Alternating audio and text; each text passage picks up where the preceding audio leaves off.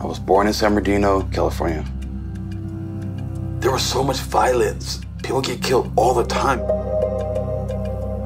People are everywhere, laying on the floor, sleeping. It's in these slums, in these dark places. It's a dead city. My dad was in the streets. He was all into the gang stuff. And my mom was on drugs. When you get hooked on that type of stuff, that's it. That's all you know. That's all you do. She couldn't take care of us. She just didn't have the means. I didn't have anything. I was just so hungry that I would eat dirt. My dad said he found us and our Pampers were full. We had not been changed in 3 or 4 days. My mom, I remember, she took me down to my grandmother's house. She had these smoky yellow eyes. And then I remember her giving us away. My little brother was just about 6 months. At 4 or 5 years old, I understood, oh, life is raw. Life is hard. My grandma really put the structure around me. Watch your little brother. Be the protector. Be the strong one. Say yes, sir. No, ma'am. And she taught me everything I know. I call her my mother and my father. My foundation. She died when she was 53. And so my motivation was making grandma proud. My little brother went to Rialto.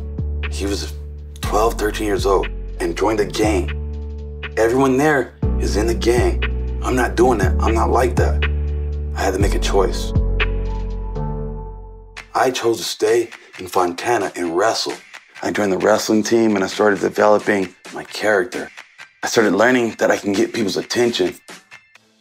One day I'm drinking with some friends. We're all kind of hanging out. And one of my friends was like, there's a wrestling tournament tomorrow. It's a freestyle tournament where adults can go to freestyle. The wrestling match starts and I'm doing things no one's ever seen. I'm jumping, I'm spinning over the guy's back and doing some flip weird twist. And they're like, what the? After the meet's over, I'm leaving. And some guys come up, hey, come here. Bro, you should fight. I'm like, I don't know. Look at this card right here. He showed me a card, and on the card is the guy I beat up. And he's actually fighting for a belt. Maybe I could do it. I don't know boxing. I don't know anything about stand-up. I don't know anything about jiu-jitsu. I'm just a wrestler. Got him and knocked him out in the way that he did. But look at that, even that, right? Yep. He's always rolling his shoulders, always bringing his hands up when he's in range. To Bobby. Oh, Fiziv's a talker, there's no doubt. Yeah, he literally said, I like to talk, and he likes to. I look forward to having a conversation.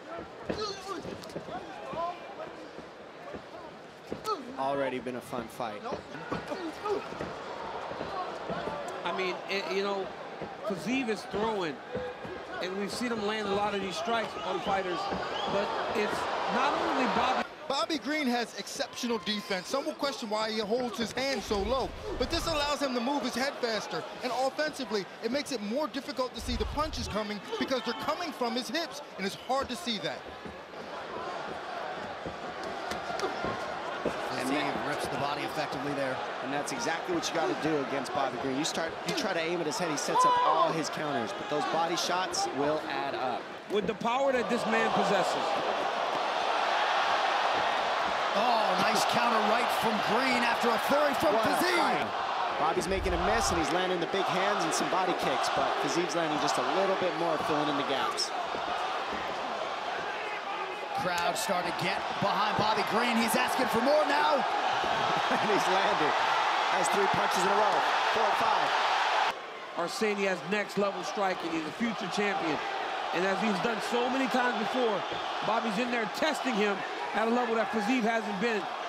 With about 2 minutes to go, Bobby Green unofficially is now outlanded Rafael Fiziv. And big one kick there. He's finished most of his wins, so accruing some valuable longer form experience here. 1 minute to go. Crowd screaming Bobby right now. Oh my goodness, I can't believe this. Oh, nice little right hand off the jab. Bobby's sticking him. Fiziv hurting here at the end of the fight. A big right from Green. Oh my goodness. It's amazing. He's on him. When I'm in a fight, you're not gonna break me because life has tried to break me so many times. Fighting chose me, but I do it because it changes people's lives. It gives me the opportunity to help and to show people that You can be different, you know? You can be misunderstood, but at the end of the day, everything boils down to choices. You could go and change everything. Just all determines on you. If you guys still haven't had a chance to try out Manscaped.com's tried and true flagship product, then you have to check out the Lawnmower 4.0.